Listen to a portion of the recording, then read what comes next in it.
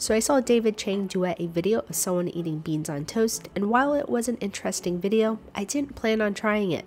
But while I was perusing my hotel's breakfast options, I realized all the ingredients were available to make it. So I said, why not? I toasted a slice of bread, buttered it up, and then the beans were next. This is a Bangkok hotel breakfast, so I'm pretty sure beans on toast isn't a thing here. I definitely was getting interesting looks from the hotel staff, but it was too late for me to back out now. In the video, the person used Vienna sausages, which the hotel didn't have, but they did have these pork ones. Next was cheese. And then the controversial part they mentioned was that they added ketchup, so here we go. You know, this wasn't the worst thing I've had, but certainly not the best. The taste isn't bad. It's just all one neutral baked bean taste. The ketchup is an interesting addition, which I actually think made it better since it changed up the flavor a little bit. The problem for me is the texture. Even with the toasted bread, the beans make it soggy, so it's just mushy throughout. I wish there was a crunch factor to it, but not bad.